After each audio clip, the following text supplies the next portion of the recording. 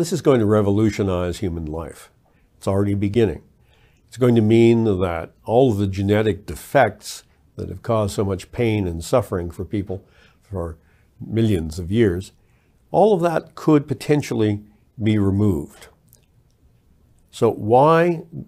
does the great woman who invented this wake up in the middle of the night worrying about it? When I started this research project, we were certainly not thinking about technology that would allow alteration of human evolution or anything of that nature. And over the last few years, as this technology has begun to be deployed globally in for different applications, I've found that I have gone from, thinking about it initially just with sort of almost, wide-eyed excitement, thinking about all the opportunities that this offers, to realizing that, there was real risk, and that we really needed, we meaning the scientific community and really, frankly, the human community, needed to be aware of this and discussing it. And one of the things that sort of brought that to the forefront of my mind was a dream that I had fairly early on, in which I was, I walked into a room and a colleague of mine said to me, Jennifer, I'd like you to explain the CRISPR technology to a friend.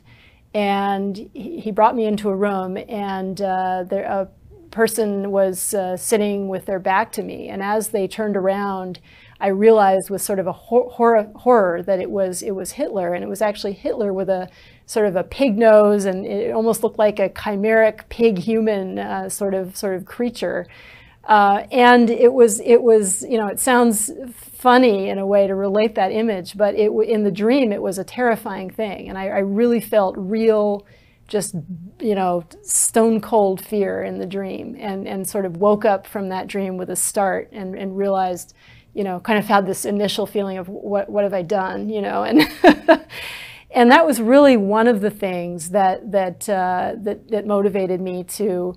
to get out of the lab and start talking to people more broadly about the technology, about its capabilities, about the great things about it, but also about things that really required really deep thought and careful consideration and regulation. I think